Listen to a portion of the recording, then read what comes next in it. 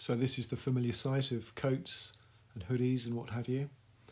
And I'm staring thinking there's an alternative to this. I know there is. How about a nice bit of that?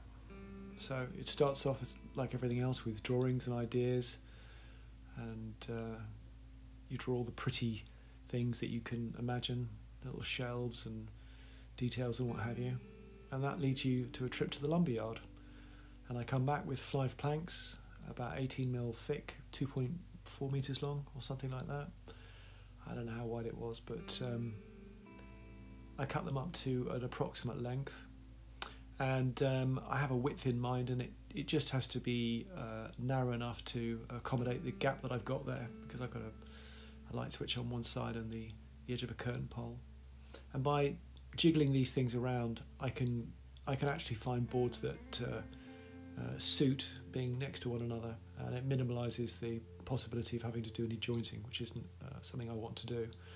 And then I decide that I'm going to mark them out for tongues and grooves, and by marking them in such a way, it means that I don't inadvertently put a groove on the wrong side.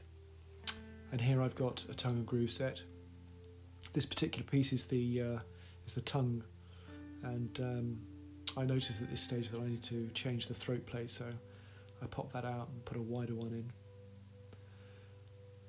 Now these boards, like every board that you buy from the hardware store, they will cup, so I want to get this done relatively quickly, and because you can't guarantee that you can totally centralise this, even though I can micro adjust this router table up and down, to a fraction of a millimetre, you can never get it exactly right. So I need to make sure that all the boards are cut with a dedicated upside and a dedicated downside. So every time I'm using the router, I'm always making sure that the fence is flush with the bearing. And there we are, nice tongue. So it's a rinse and repeat, and do that to I think 2 or 3 of the boards I've got to do, and it works really nicely. Time to remove it and change it, and put in the cutter for the tongue.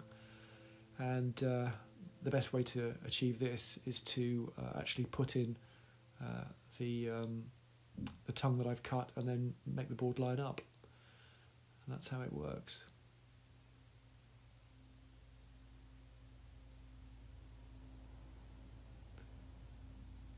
And then a nice dry fit.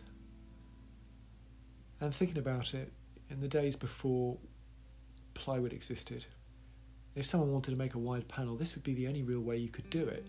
And it's very strong, and you'll see that once I've put this together, I'm just dropping it around and bashing it, and it feels real solid. Then I dismantle it and stack the planks together really so I can give them one final cut to make sure they are absolutely identical in length. And as I say, I'm not too fussed about the length. I know roughly what I want, so I don't mind shaving off a 1/4 of an inch or whatever it might be. Now a bit of hand sanding, which is easy on the tongues but a bit harder on the grooves. And all tongue and groove has got a very small chamfer, both on the tongue side and on the groove side, so I need to replicate that. So it's back over to the router table, and now I can remove the tongue cutting bit, and I can replace that with a nice chamfer cutting piece. And I'm not going to be able to do, or I'm not going to be able to cut the tongue side, I'm only going to be able to cut the tail side. So whatever I produce with this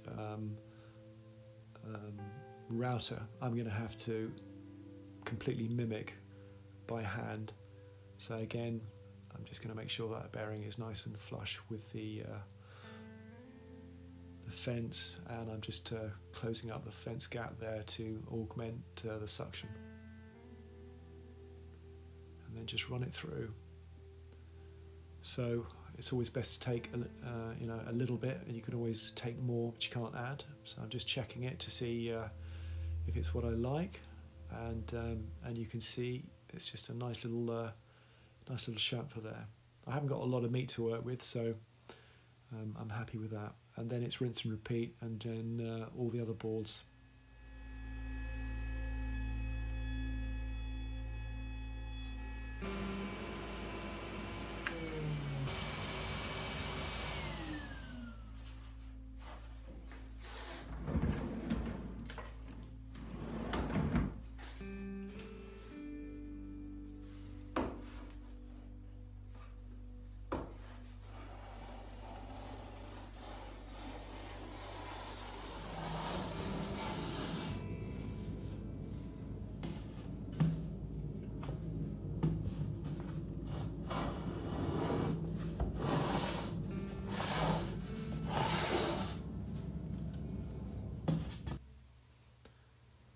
So at this stage, I'm going to just really do this by eye to make sure that it matches that's been achieved on the router table.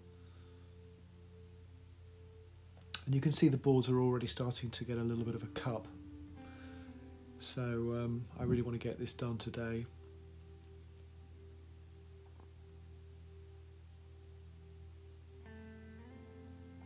Probably takes 2 or 3 passes to get that little chamfer, but it works well.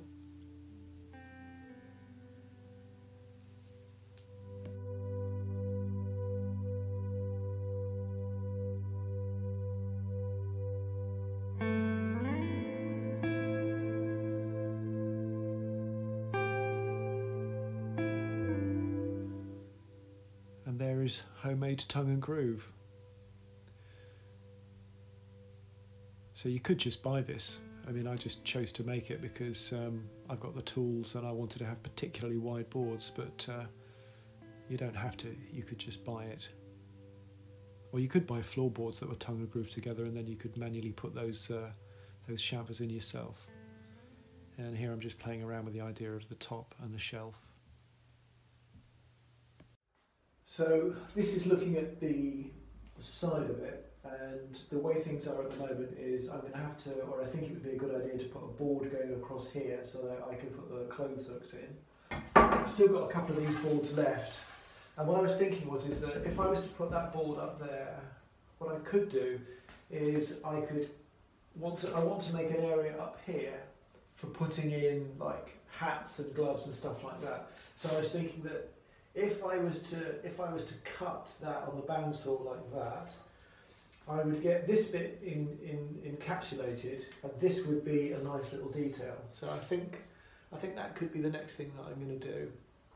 On top of that, I want to cut a dado into these boards here so that this plank, this shelf that goes along here, actually sits in a groove here. So there is some kind of physical connection, bit of joinery.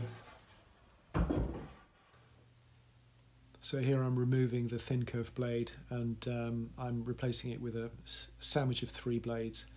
Anyone interested in how you put a stack of 3 blades on a UK DW745, then you can actually watch a video that I've produced which is called DW745 Cutting Dados, or alternatively you can look in the top right hand corner, my name, Sean Hughes, and go to the YouTube channel and you can pick it out from there. But it produces very nice dados, and it's a great time saver. So here, these are the sides, and I'm just trimming just a little bit off the width of the board so that it's flush with that shelf, but allows the very top board to overhang. And now I'm deciding where I'm going to make an approximate cut, and as long as I know how wide, for instance where I'm marking at the moment is where I want it to start and where I want the curve to finish. So this is a good little trick. Take the 2 boards, know roughly where you're going to cut out that material, and then nail gun them together, and then it means you can work on them as one board, and then when you separate them you'll have 2 identical boards. So here I am cutting out that radius, and I then switch off the machine and then actually put on a little fence and start the cut, and then take it off, and then put it on the table saw, because obviously that cuts a much straighter line. And then once that's done, I can then, the boards will be ultimately separated, but I'll hold them together, put them in the vise, and then I'm just going to finesse them with the belt sander. And the ideal tool really for this would be the oscillating spindle sander, but I don't have one of those. I'll have to wait for Father Christmas. And at a later stage, I will put a round over on the outside of this, just to make it smooth to the touch, because obviously this is, you know, for hanging clothes, so you don't want any sharp edges. So I'm pretty happy with what it looks like at the moment. That looks good. So it's time for a little dry fit, and hope that I get some inspiration. I'm just looking at the bottom thinking, oh, what can I do? And I decide that I need to finesse the sides a little bit more, and actually find that by placing the belt sander in the vise and taking the work to the belt sander in this particular situation, I can get more control over it. So with that complete, this is actually the shelf that I'm working on, and all I'm doing is I'm just taking the rough ripped edge, and I just went over it with a hand plane to smooth it up, and then put it back in situ. So we're at a point now where I've got kind of like the shape that I want, but from a perspective of how this is constructed, I've got a couple of changes. So you can see that these boards are rebaited into these side boards here. And at the moment, I've got a top that fits there, and I'm happy with the look of things, but I don't like the fact that this is all going to be end grain going into face grain here. So in order to get around that, what I'm going to do is take these sides off and then put this on the table saw with a dado stack. I'm going to cut a dado out, which means that I can make a plank that fits across here, and with that then dadoed into here, it'll add further strength, and it means that you'll have two pieces of effectively face grain going together rather than end grain to face grain. So that's what I'm going to do next. That's the next job. And I've got the remains of this this plank down here that I can use, and I might while I've got the dado out, I might cut a couple of notches in here so that it allows me to fit a board to go in that side as well. So that's what you're about to watch me do. So it's back to the table saw, and I'm just nibbling away enough in order to be in a position to be able to sink in that very top piece of timber. And at the same time I take the sideboards, and by just taking a cut and then moving the fence over, I actually create rebates for the side, so that the back tongue and groove actually melts into the sideboards. It's the best way for me to describe it. And it's around this stage really where I finish the whole thing off in one go. I've got pretty much the basic shape, and off camera I assemble it, glue it, nail gun it, and make a little freeze, and there we go. That's the finished item in all its glory. And my girlfriend asked me to make it so that it would accommodate holding umbrellas, and it does. It looks good, and I'm really happy with it. So listen, thanks for watching, and I hope this gives you some ideas. And as always, like, subscribe, comment.